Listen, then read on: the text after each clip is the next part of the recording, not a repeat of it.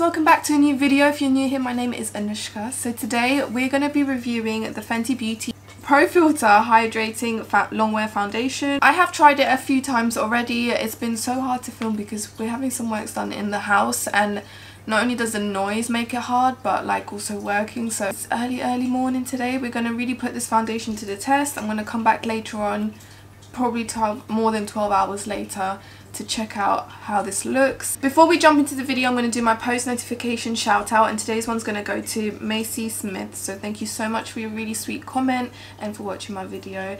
If you guys want to get one next time, all you have to do is subscribe, press the bell button, and then let me know in the comments below when you've done so, or you can just leave a nice comment. This is my background for today. Again, like I said, it's really hard to film anywhere in this house, so this is just going to be temporary. Yeah, there's just kitchen smooth. Like, it's nice for my baking videos, which you guys really like. It really warms my heart up, you know. But yeah, it looks cool, no? Okay, so I'm on the Fenty Beauty website, and it does say that this is a hydrating medium to full coverage for all skin tones. Long wear, light as air, available in 50 shades. Oh my god, like, they just kill it. I think they really started, like, really, after they came out with their shades, other brands took shade range more seriously. I do believe that. Smooth, natural finish.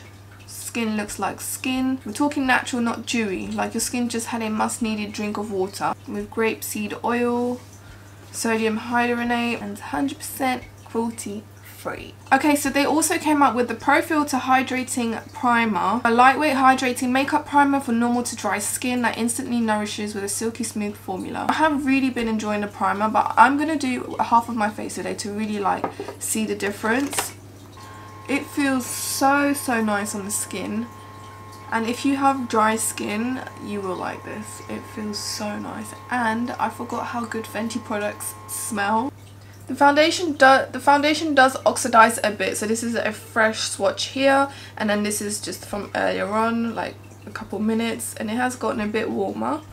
The non-primer side first. I forgot to say, I am in the shade 330, is what I use in the normal Pro Filt'R.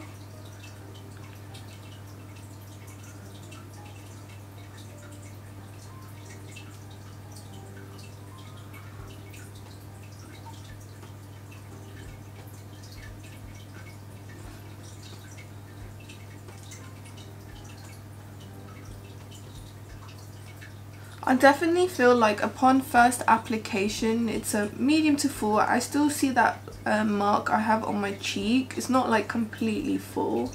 And at first I did feel like I needed a lot of product to like blend this stuff. That's just a side note. I don't know, like I did use quite a bit. My sister used it as well, and she said the exact same thing. She's like, she needed to use a lot, and I felt the same about it. This side, I'm even grabbing some more product.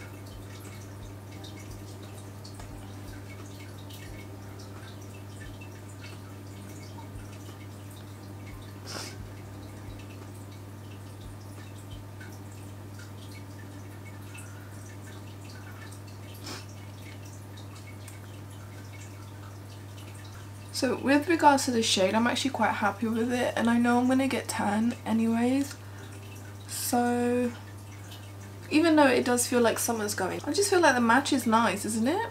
So here's a close-up on the non-primer side and the primer side.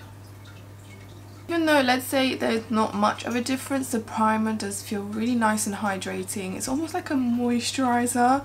I really do like it for that. Love the scent. I'm so big on scents. Okay, I'm going to do the rest of my makeup and I'll be right back. Alright, so this is what the foundation is now looking like. It's really beautiful, honestly. Like, again, you can definitely build this up to a full coverage if you want to. No smile lines as of like the application bit, but there are definitely foundations that start to crease like 15 minutes into after applying it. So this is really nice. So we're just going to see how this wears. It's now 5:30 AM. I know it's really early. I'm going to go to work, come back later. It's going to probably be really late, but this is really going to put the foundation to the test. But I really do feel like my skin looks really soft, really smooth, very comfortable, super light. That's just how I feel about it, you know. Yes, and if you guys are wondering, lipstick I'm wearing is Revolution matte lipstick in Muse. I do feel like I see less pores on this side. I'm just gonna say that. This looks a bit more texture, and this just looks, whoop. Or am I just fooling myself? I don't know. One thing I forgot to mention is that I love the packaging. So travel friendly. It's just a tube with a pump. It's just so easy, you know. I love this packaging, really convenient. So yeah, I will be back later on, which will be just a click of a finger for you lot. I just wish, I wish. Alright guys, I'm now back. It is 8 p.m. More precisely 7:51 p.m. in the evening. I am so tired, but I feel like my skin looks good. It doesn't, oh, my mascara is smudged there, just mind that. The foundation is really nice, although I don't know if, I don't know, it looks nice overall, but if you look proper closely, it has separated on my nose, both sides of my mouth. It really like clings to my dry areas. It's so weird. It's weird though, because some days I like it, sometimes I don't. It's just, it depends on my skin, I guess. I have this spot here and it's really just clung. It's not even a spot, like it's just smooth, like it's healing, and it's just clung to that. And if you just look closely, it's just very dry everywhere. Some days I've had good experiences with it, but I can't say like it's impressed me as much as my Giorgio Armani Luminous Silk, the original Fenty foundation, because you guys know I freaking love that foundation. And also like the Urban Decay Stay Naked foundation. I've been loving that formula lately. It's so nice. But yeah, it just looks really dry on my skin right now. I just have to show you, because with the light and everything it looks really nice, but just hang on. Can you guys see that dryness?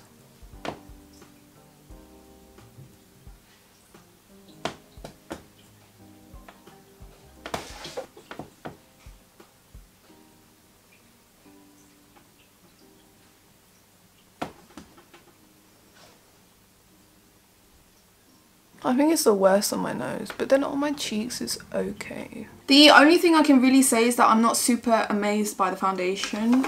I mean, I feel like I need to use a lot of product. I really like the packaging. I love the shade. At first it looks amazing, but I feel like I've had better result after a 12-hour, even more day. Even though this was sent to me, would I purchase this again? No. Would I purchase the usual regular Pro Filter? Yes. The Urban Decay I'll repurchase. It just hasn't stood out to me. That's all I can say. And to be honest, when I was looking at myself in the mirror, like I just felt like I wasn't really happy with it because it looked really dry, even though it's a hydrating foundation. It's so weird. But again, don't just base your opinion on my review only. This is my experience, my skin. Everyone's skin is different, so I've heard really good reviews about the foundation. It's just with me, it doesn't suit. I can say it's definitely lightweight. I would say more like medium coverage. I wouldn't want to like build on it, I don't know, because I already felt like I used so much product. But it's still lightweight. No smile lines, I can say that. And yeah, it just clung to my dry spots really badly. I don't know why, don't ask me. And no, I wouldn't go purchase it again. So yeah, that's my review. I don't know, I feel like you guys were hoping for me to say like, oh my god, I love this, but I prefer the original one. And I have been loving the Urban Decay Stay Naked, the new one, foundation. I do have a review on it. You can check it out here or here. You can click on it.